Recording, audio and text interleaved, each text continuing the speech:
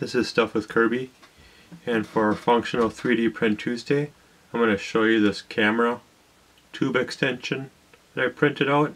I printed this out in ABS so it'd stay strong and not break apart easily, and it attaches to the bottom of my camera lens, and then this end goes to my camera, and it extends the distance of the lens, and it allows me to take close-up shots with my camera better than I could with just the regular lens.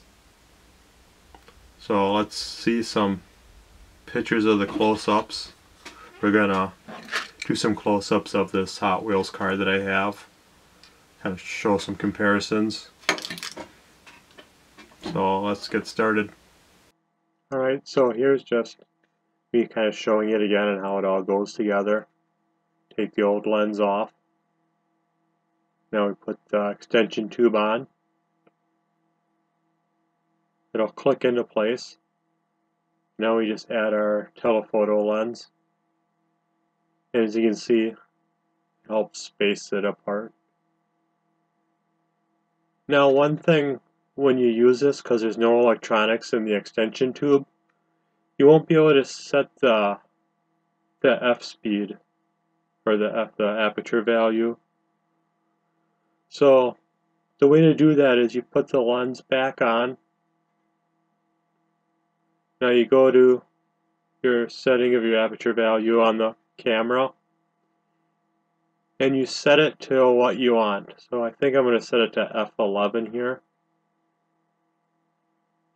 And then you click on your depth of field preview button, and while holding that button down, pop the lens off. Now your lens will hold that value. So you see here's a close-up of the car. We can see up pretty close. We can see the detail in the dash on it.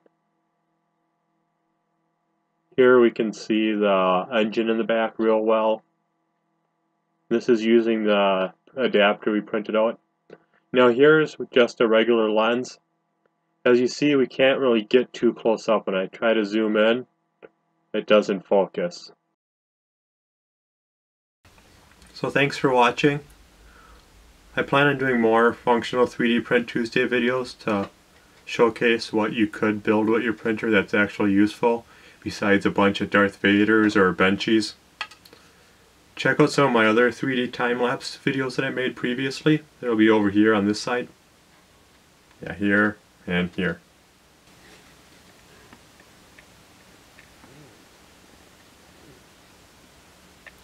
Watch the videos.